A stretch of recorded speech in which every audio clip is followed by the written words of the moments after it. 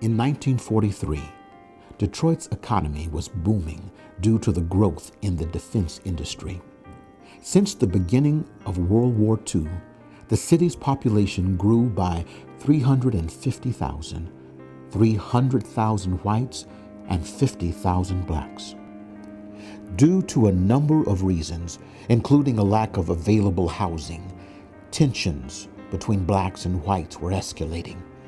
On June 20th, 1943, a fight between a group of black youth and white sailors on Belle Isle kicked off a citywide reaction. False stories stoked the conflict into a riot.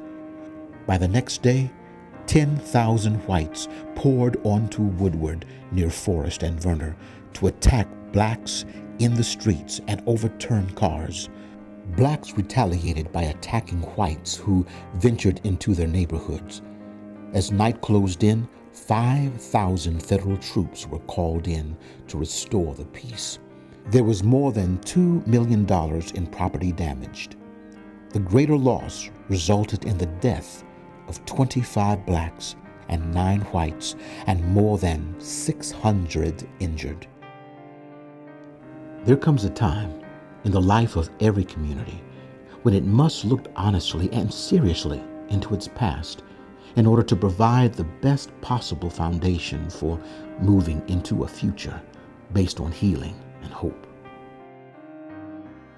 In the race to equity, the truth leads to solution. Join the efforts of Metro Detroit's Truth and Reconciliation Commission as they examine racial inequity in Detroit